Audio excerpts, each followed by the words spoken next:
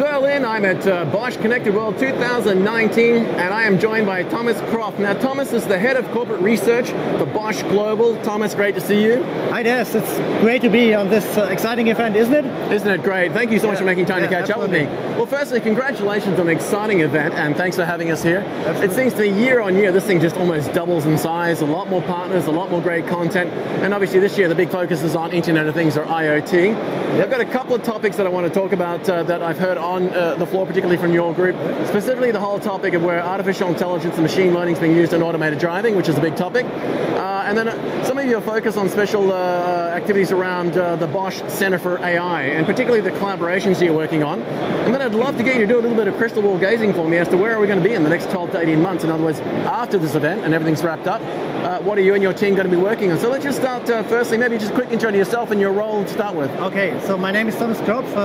I'm head of corporate research at Bosch Global, and then also heading the Bosch Centre for Artificial Intelligence, which is our centralized effort to bring artificial intelligence into all domains at Bosch, and also all products. So, automated driving, big topic. I'm specifically interested in your point of view with regard to artificial intelligence, more importantly machine learning and where that's applied. What can you tell us about what you're working on now around AI and particularly ML? Yeah, so AI in automated driving is a huge thing, and it's a key technology to make everything happen.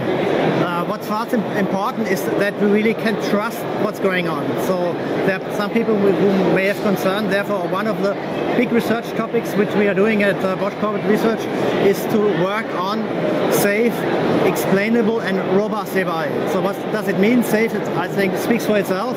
So if you're driving around in a self-driving car, you want to be safe. You always want to be sure that the car doesn't kill you and everything goes along the right lines.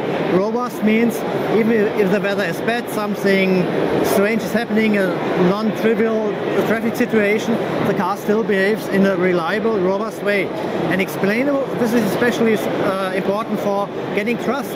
The more you understand what the AI is doing and why it's coming to a certain decision, the more you can trust it. Therefore, these three topics are the main research topics which lead to results which directly go into our serious development with regard to automated driving. Automated driving is a favourite for me because in Australia we have kangaroos and they are almost impossible to create mathematical models for. We've actually just had an exciting project recently where someone drove a train across the country, a massive big coal train. So we're a big fan of this, and also we've got such a big country that we want to make them safer. So you've done a lot of work around this whole topic of your Bosch Centre for AI. I'd love to learn more about what you're doing with collaboration, because I know you've had some exciting collaborations. I mean, on the floor here, there's a lot of partners, a lot of people doing integration, collaboration, development, etc. What can you tell us about the whole area of your Bosch Centre for AI, and particularly the collaborations you're working on? Yeah. So the Bosch Centre for Artificial Intelligence is really an effort where we joined all forces into one center, because we decided and discovered you cannot do it like with two people in every division. You really have to join forces.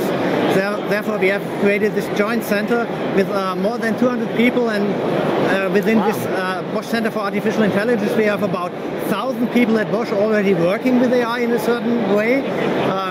And we want to quadruple that to 4,000 people in the next 2 years until 2021.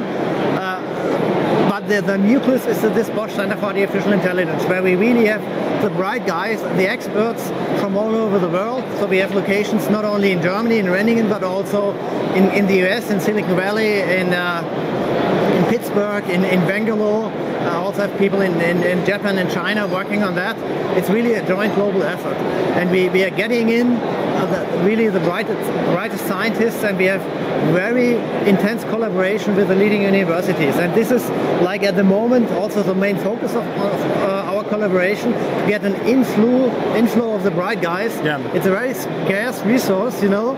Yeah, the ultimate unicorns, aren't they? Yeah. Everything from data scientists to artificial intelligence capable programmers. Exactly. So this attracting good talent is really key for us. And then we are very successful because our motto is Bosch invented for life. So we don't optimize your buying experience or want to mine your privacy data. So we want to make products which enhance your life, which save resources, which save lives, Right. And there are many people who say this is more important to me than the, let's say, the ultimate salary. Right. They want to work with a purpose. And those guys, and these are the guys and gals which we want to have, and we get them. And we have very intense collaboration with universities. We don't buy the professors out of the universities. Some people do that. It's not a good, it's like burn soil because you're leaving an empty space in the academic landscape. We don't do that. So we keep the people at the university, we have people at the Bosch Centre of Artificial Intelligence, and we work together. At the moment, primarily internally to optimize our products, but also to optimize our production flow. So we are having tremendous success in like reducing scrap rate, reducing test effort, and making our products much more affordable because we are getting rid of unnecessary steps. And AI is tremendously successful. We also do strange things like sales prognosis, where we are beating our best sales guys. Okay. And this is really magic. That gets exciting. And pretty exciting also. It's not only technology and like physical engineered product. It's also like in real business challenges. Real business and sales and any kind of financial circumstances we are also working. Well, it's exciting to hear you've got such a global footprint as far as the human resource goes, because I think one of the biggest challenges we face with all of this is bias, and not in a negative sense, but there's a big difference between driving in India and China and the 54 nations and territories of Africa than, say, around Europe or the UK or Australia and the US. And those biases and those local knowledge bases have to be brought. You know, it's very difficult to learn about how to drive in Australia if you're in Germany, if you've never been there. So I mean, I'm keen to get some insight in kind of where we're going. I mean, this is an exciting event, and again, congratulations on a great 2019 Bosch Connected World. Once everything quiets down here, the box is all packed up, everyone's gone home. Next 12 to 18 months, where are you going? What are you going to be focusing on? What are the big topics? And more importantly, what should be on the agenda items for all the boardrooms around the world? Because, I mean, this is such a big impact, a big transformation. What should people be thinking about? What should they be taking home? And specifically, what should they be doing at the board level to drive that across the organizations globally? So I think you can see here, IoT is everywhere. And this is one of our main challenges for the next couple of months and years, to make all products IoT enabled. The next thing is to make them, let's say, more aware about the surroundings, that they learn things. And what we didn't talk about that is that they make business with each other based like with digital ledger technologies, which is a big part of here. An exciting challenge in Bosch corporate research is bringing together like the classical world with physical models, with domain knowledge from the past 100 years, and AI. And this is something where we really have breakthroughs at the moment, where we use not only either AI or traditional engineering, but combining both, like having your mathematical models of electrical motors, but optimizing them with AIs and bringing those old school traditional engineering disciplines together with new AI.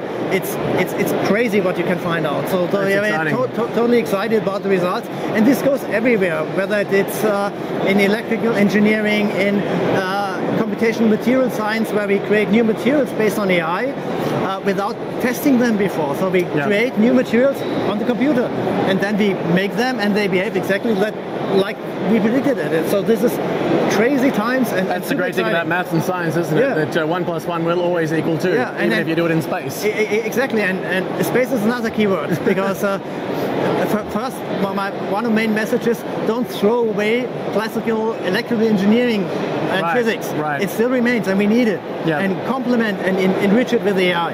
Going to space, I have to say, we go to the International Space Station this summer. We have a cooperation with a startup where we are bringing a box which is called SoundSea to the International Space Station, which just does sound monitoring based on AI, by the way.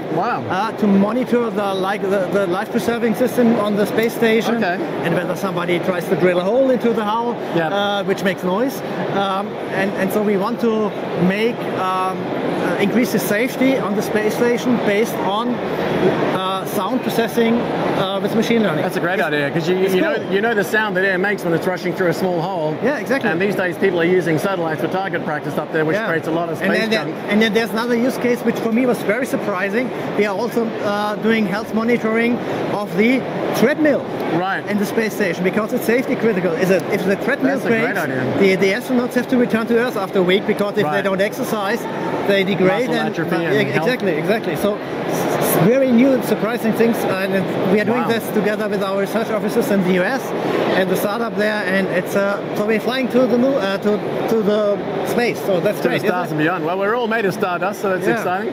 Well, Thomas, you've got some amazing, exciting things to be working on, and it's a good thing you've got broad shoulders for that job to absolutely. carry on. Yeah, we're very excited to see this amazing event here this year. Thank you so much for making time to catch up with me, and I really appreciate your insights, and we look forward to the next 12 to 18 months and beyond with what you and your team are going to do. Absolutely, and let's meet here in Dave Space in 12 months from now. I cannot wait. Well, thank you very much. Absolutely. Folks, we're going to wrap up there. Thanks for joining us. We'll see you in the next video. Okay, thanks, bye.